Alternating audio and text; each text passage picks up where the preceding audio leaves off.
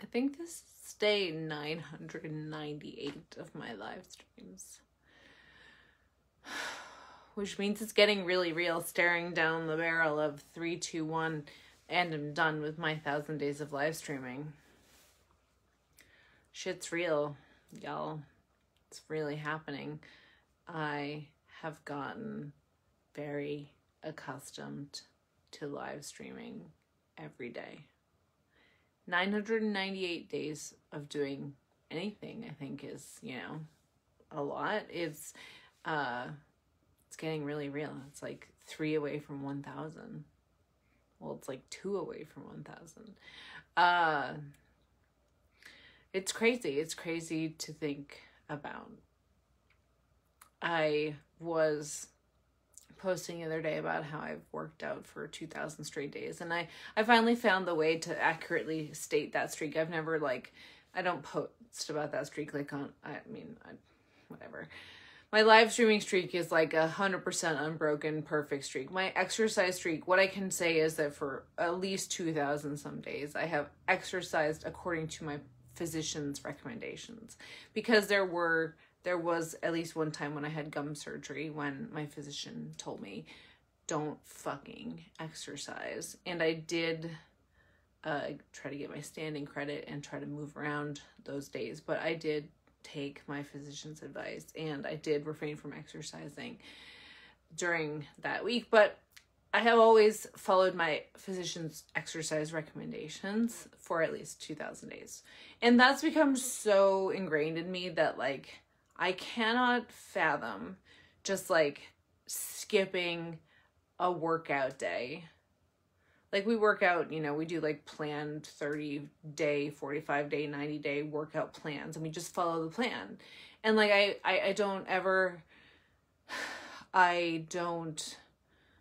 cannot imagine just being oh, fuck it. It's such a habit now. It's been 2,000 days. I have ended relationships before over arguments about exercise because I was so against exercising. I think that's accurate. I wasn't necessarily consciously against it, but I was very against being told that it was a good thing. I was very against recognizing the benefit that it had for me. I was very against being consistent about it. It took me a lot. It took a lot of factors to just have me deal with whatever was in between me and exercising every day.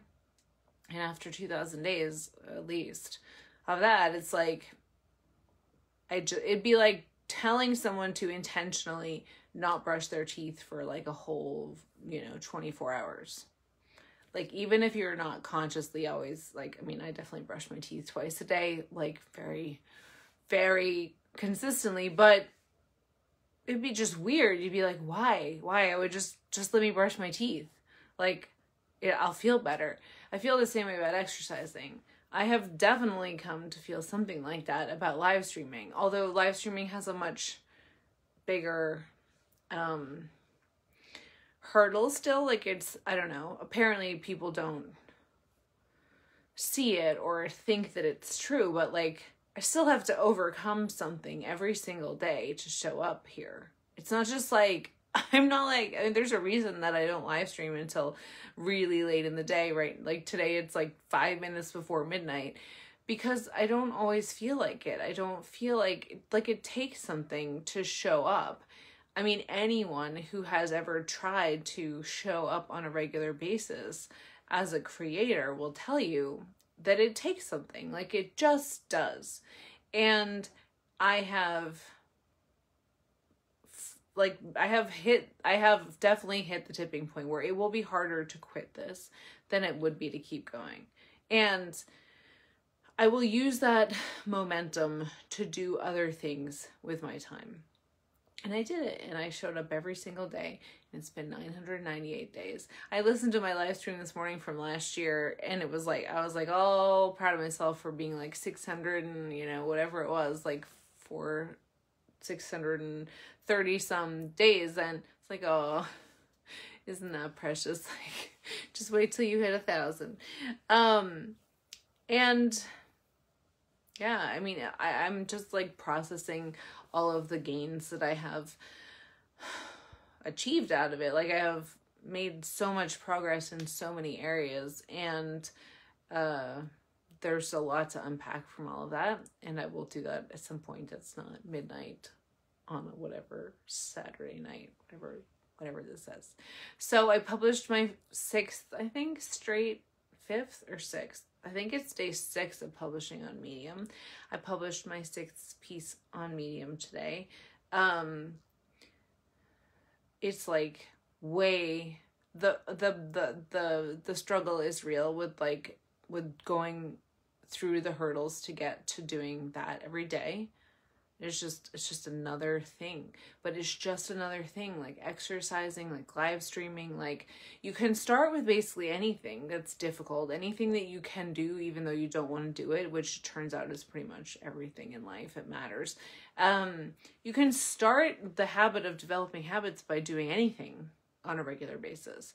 So you don't have to start with live streaming or start with publishing your writing every day, or you don't have to start with anything specific. You don't even have to start with exercise, although exercise is such a good place to start for people because it has all of these creative energy kind of benefits. It has all of these mental benefits. It has all these emotional benefits. Like, it is one of those sort of rolling the hill, like down the hill, you know.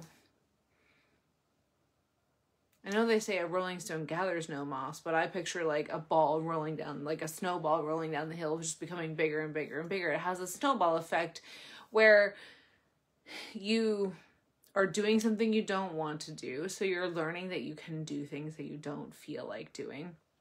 You're improving your body, you're improving your mind, you're improving your overall health. You're like getting a lot of short-term benefits. You're getting a lot of long-term benefits. Like, it really is the place to start if you don't have the habit of habits, if you don't have the habit of daily anythings, then I highly, highly, highly recommend that you start there. And, you know, yeah, start there. Start where you can. Look, I started this live streaming thing. You can go back to my videos from 1,000 days ago or 998 days ago if you need 5 minutes of exercise, because that's how I started these videos. I started these videos by leading you through 5 minutes of exercise for people who weren't doing an exercise. And I did that because I knew I could do 5 minutes of exercise and that would kind of distract me, and I could talk on a live stream and get comfortable. I did what I had to do to get comfortable with the format, and you can do exactly the same thing. You can pick wherever it is that you want to start. You can walk every day. I mean, look, go back and watch my early videos if you want to know things that you can do to do exercise. But know that you can do something, no matter where you're starting from. And I know how it feels to be stuck in a place where you're like constantly feeling like you're starting over. I just encourage you to, like, you feel that way until you don't. It has to feel that way until it just doesn't anymore. It felt that way for an eternity for me until it didn't anymore. And you don't know when you're going to hit that point, and you have to push through the periods where it really feels like, I'm not going to hit that point. I'm not going to hit that point. The big rewards come from either pushing through that and keeping going, or starting it again as soon as you find yourself stopped. That's where the big gains in life come. So today's day 998. I don't know, I feel like I should have a party or something, but I don't feel like preparing a party for Monday. Also, what do I even mean by a party? I also just realized that what I titled this live stream was what you should watch on Hulu. So I best go ahead and tell you. My whole point in starting this live stream today was like, I'm just going to tell them what movie to watch, and then I'm going to hang up the phone. Hang up the live stream. I just talked this whole time and didn't bother to even tell you, and I definitely didn't bother to stop talking and turn off the phone. The thing that you should watch on Hulu is now available for free. I watched it like a couple months ago, and I potentially did rave a little bit about it, but I didn't want to like go off the hook about it because it wasn't available. You had to pay per view kind of to watch it in a sort of, I forget what it was called, like a, It was in like a film festival, a virtual film festival kind of format, but now it's available on Hulu. You have no excuses. Like, you must watch it. It's called In and of Itself. And I really don't want to tell you anything else about it. I want you to trust me. I want you to trust me if you trust me at all. Look, are you doing anything really that important with your couple of hours? I promise you it's transformational.